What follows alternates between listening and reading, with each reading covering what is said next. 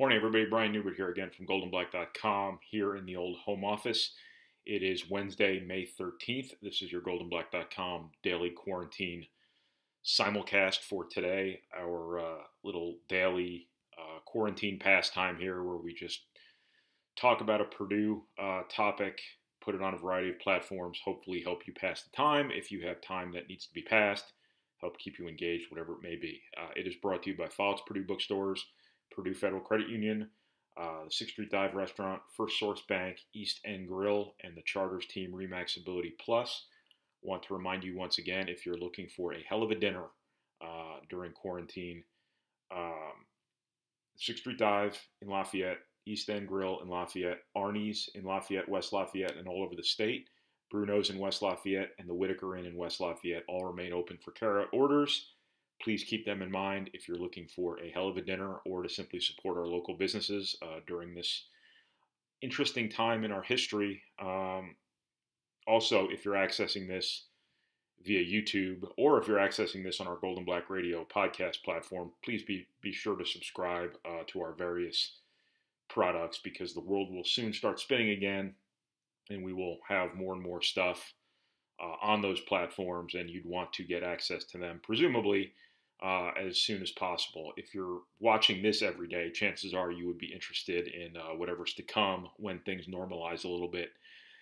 You know, throughout this process, it's been a little bit of a challenge to come up with topics every day. Today, obviously, is not one of those days because for the second time in like a month or whatever it is, Purdue's basketball team was hit with a high-profile transfer. So yesterday's Nojel Eastern news gives me plenty to talk about here. We have total coverage on our website, goldenblack.com, as is, but figured I would also discuss it here. Obviously, a little bit of a disappointment in the sense that, Purdue's now without both of its seniors, its anticipated seniors from this past season. Purdue will now go back-to-back years without a single fourth-year senior on scholarship. That's kind of a sign of the times nowadays in college basketball to a certain extent, but also a little bit disappointing for Purdue and anybody in such a situation, because one thing college coaches always want to do is be old, be experienced, and stay that way. It is getting increasingly difficult to do that. Transferring is normalized nowadays. There's no stigma about it, nor should there be. Obviously players have every right to control their careers to the furthest extent to which they can, and if this transfer waiver brings Armageddon to college sports, suddenly, all of a sudden, not only are you vulnerable to transferring, but it is the name of the game. And hopefully, for everyone's sake, that rule does not pass. As is, obviously players have freedom to do what they want with their careers, and that's certainly their right. Obviously, Matt Harms left as a graduate transfer, ended up at BYU. Nojel Eastern departs as what I can only assume will be a sit one to play one situation. He was not marked as a graduate transfer on his NCAA transfer portal entry that I got a hold of yesterday. So I would have to assume he will have to sit a year to play a year wherever he goes. What Purdue is losing here in Nojel Eastern, obviously, an elite defender, one of the best defenders, if not the best defender, I think Matt Painter's had at Purdue. It's my opinion he's the best perimeter defender Matt Painter's had at Purdue. If you're in Camp Kramer, I'm not going to argue with you because that's 1A, 1B. Both were extraordinary defensive players for Purdue. I think Nojel Eastern's a little bit better. I think he's more versatile, he's more complete, and just as impactful.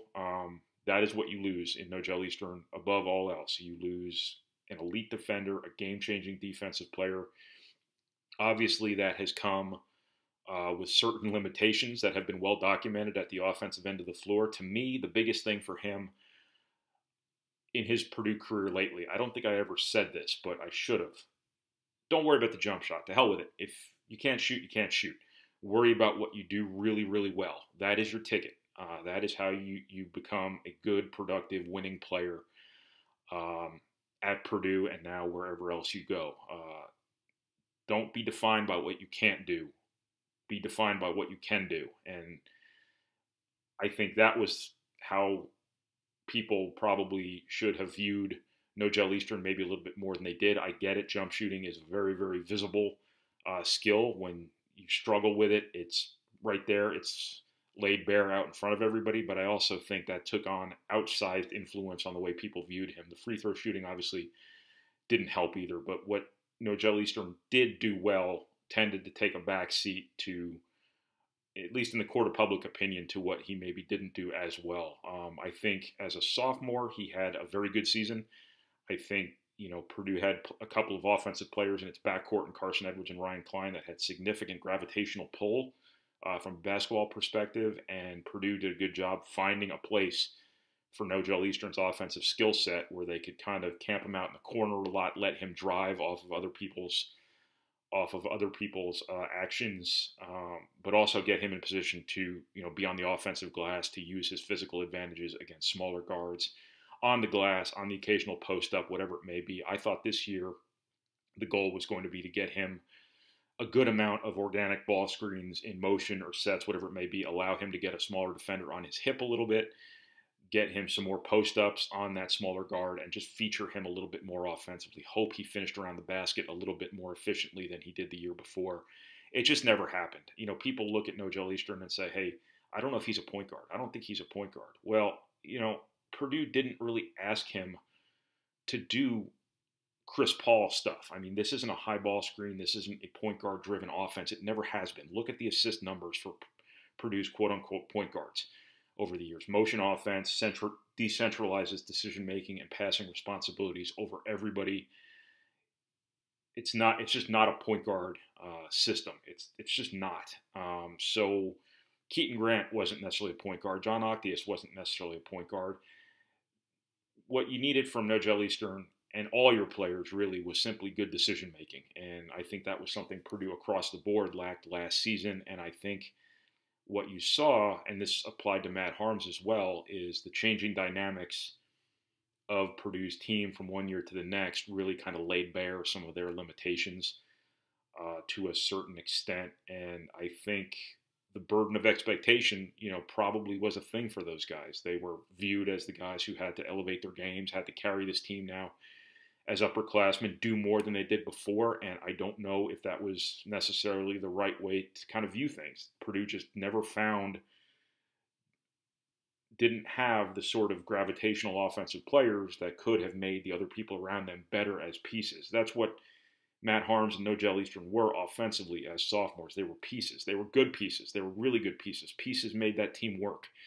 But when pieces were asked to be foundations, or took it upon themselves to try to be foundations, or put the sort of pressure on themselves to be foundations, it just didn't happen. And what Purdue needed from those guys was simple consistency, to play like experienced players, to be leaders. And a lot of the things I just listed off in terms of what Purdue needed from those two juniors happened to be things Purdue sorely lacked this season, in terms of consistency, in terms of the look of an experienced team, and leadership. Purdue clearly was lacking in those three areas, and that has to start with your older guys. Obviously, it wasn't just the two juniors who would qualify as older guys, but those are the guys who played in most games. They played in NCAA tournament games. They played in big games. They won a title.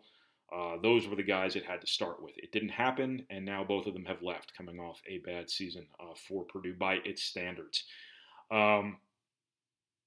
I don't know what this means for Purdue's lineups next season. I can tell you that Purdue has a lot of guards next season. I think their backcourt is going to be as deep as it's been since Dakota Mathias, Ryan Klein, and Kendall Stevens were all at the same position at one point in time. I don't know if this affects the guard core because I don't know if I was even considering Nojel Eastern a guard for next year. I say that because I think Purdue would have used him in a variety of different roles as you saw him play this season. He played point guard, technically, for whatever that even means in Purdue's offense. He played all over the place. I think next year, my educated guess, would have been Purdue would have used him a little more in the front court. Probably had that be its starting point, maybe put him at the quote-unquote four, basically roll with four guards. However you want to call it. There's a lot of ways to call lineups nowadays when there's so much blurring of positions, but I think Purdue might have run a four-guard type of lineup out there with the rare guard who can hold up physically against other forwards. That could have given you a faster lineup. That could have given you a just a more dynamic sort of lineup. It would have found a place on the floor too for Nojel Eastern's defense. Now, I don't necessarily know. Purdue's forward position is basically up in the air. Aaron Wheeler obviously comes back, presumably. I have to say that now after this spring has been so eventful. I have to say presumably about everybody. Aaron Wheeler comes back. Mason Gillis comes out of redshirt. Those are two guys who factor into your forward position. Possibility certainly exists. You can find somebody else on the graduate transfer wire. It is mid-May, and the transfer wire is pretty well picked over. You have 2 open scholarships now for next season. I still would be a little bit surprised if Purdue found somebody. I'd be even more surprised if they found somebody who's capable of making an impact. But Purdue will look. But it's that forward spot where I think maybe Nojel Eastern's departure matters more from a depth chart perspective than the actual backcourt. Purdue, I still think can be pretty good next season. Obviously, you have lost your 2 seniors. You've lost your 2 most experienced guys. At the end of the day, you also lost 2 guys with no real guarantees on anything for next year. 2 guys who had people coming behind them who were serious threats to their roles. Obviously, I didn't mean to minimize Matt Harm's departure. I do think Purdue will miss Matt Harms, perhaps seriously. And I don't mean to minimize the impact of his departure by referring to him as Purdue's backup center. But he was Purdue's backup center who wasn't playing more than 20 minutes a game for the better part of the back half of the season. Nojel Eastern, I think, was going to have to secure his place, whether it be in the backcourt, whether it be at forward, whatever it may be. I think Purdue would have been naturally inclined to find a place for him because of his defense. But even if you put him at forward, you were going to have to configure your matchups defensively to make sure he's on the guy you want him on, which would have required a little bit of tinkering. But he would have had a role, but I don't think in either case neither of these guys were guaranteed 25 to 30 minutes a game. Both of these guys, I should say this from a personal perspective, great human beings, great people. It is unfortunate in every level that things ended this way for Nojel Eastern at Purdue. I think he should have been a wildly popular player at Purdue. I think he's got the personality, he's got the charisma, he's a great human being, he's got a good heart, just a good kid, thinks about others before himself. What he does as a player reflects things that Purdue has always taken pride in: defense, physical toughness, selflessness. Under a very different set of circumstances, I think he would have been a very, very, very popular player. I don't think there's anything ever to be gained from fighting fans online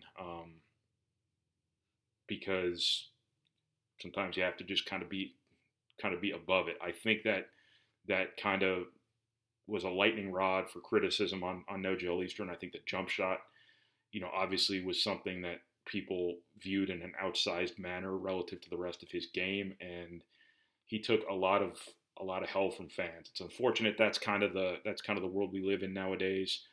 But it is unfortunate it ends this way for him at Purdue, because he helped Purdue win a lot of games his first 2 years at Purdue. He was a good person. He was a good player at Purdue, and I think under a lot of circumstances he would have been a very popular guy who fans would have missed very much. I'm not saying fans won't miss him. I'm saying that he took a lot of hell from people that perhaps was not something he was deserving of. Not that I think any player should be cyberbullied necessarily, but that's probably a strong term I just used, but you know what I mean.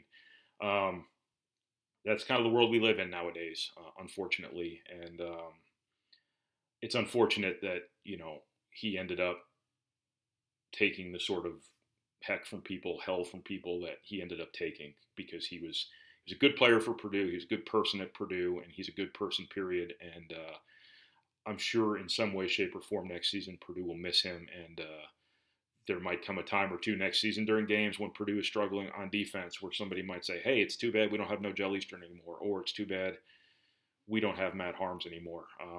Purdue now doesn't have a 2017 recruiting class. Essentially, Aaron Wheeler is the only guy left. Sasha Stefanovic, I'm sorry, I forgot about Stefanovic. I thought it was Eden Ewing, Aaron Wheeler, Harms, and Eastern. I forgot about Stefanovic. So Purdue now has 2 guys in its class of 2017 out of the 5 it signed. And that's, again, sort of college basketball nowadays. So Purdue, again, incurring a bit of a personnel loss here, but also going back to a situation where now its juniors have to be its seniors. Now Eric Hunter, Sasha Stefanovic, Travion Williams, those are your experienced guys. And it's their turn to lead, whether it be vocally, whether it be by example, whether it be whatever, in this bizarre offseason where the team's not even around each other until who knows when. So I am talking in circles at this point. So I'm going to cut that off here. That's what I've got on Nojel Eastern, the news of him transferring out of Purdue after 3 seasons yesterday. Wish the best for him. He was always good to me. I very much appreciate that. I appreciate that from all these guys who put up with us, and hope for the best for him from a personal perspective. So thanks everybody for watching. Thanks for listening. All of that stuff. This has been your goldenblack.com Daily Quarantine Simulcast, brought to you by Falls Purdue Bookstores, Purdue Federal Credit Union, the 6th Street Dive Restaurant, First Source Bank, East End Grill, and the Charters Team Remaxability Plus. All of the sponsors who qualify as restaurants, please keep them in mind for carryout orders. Those would be the East End Grill, 6th Street Dive, Arnie's, Bruno's, and the Whitaker Inn. So thanks everybody for watching and listening, and we will talk to you again tomorrow.